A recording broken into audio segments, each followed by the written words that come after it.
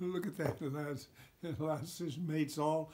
That Slither is wanting to eat the story. Slither, why are you doing that? I want to know what's happening. You want to know what's happening? All right, you curl up in my lap down there, and we'll get on with the story. Now, this section is called Heading to Snowy Country. You see it there? That's right. The morning sun rose again to shine on the lone wolf and his trusting coyote. Snap had traveled hundreds of miles, making friends with many animals along the way, but he had not found another wolf. He was discouraged.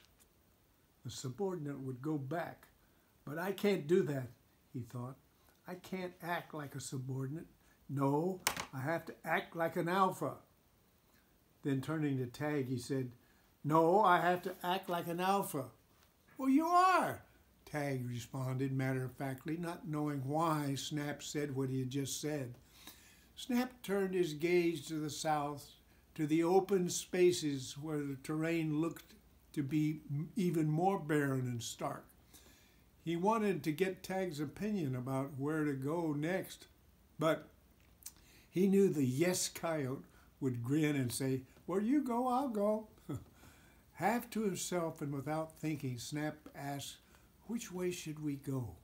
Well, this way, Tag said, trotting off in the westerly direction. Who's the alpha? Snap asked, catching up. Shortly, the two friends came upon a hard rock trail. They carefully crouched behind some bitter bush and waited for several hollowed-out logs to speed by. When Tag saw nothing was coming from either direction, he shouted, let's go! He scampered from behind the hideout across the wide trail. The two didn't stop running until they were safely away on the other side. That evening they came to challenge the quietness by howling wolf howls, woo, and coyote calls into the night. Yes, coyotes answered, but no wolves. Snap asked Tag why he didn't leave and join the other coyotes. Well, they're not alpha wolves, Tag said, as if no other explanation was needed. So it looks like the two are headed west from their hideout.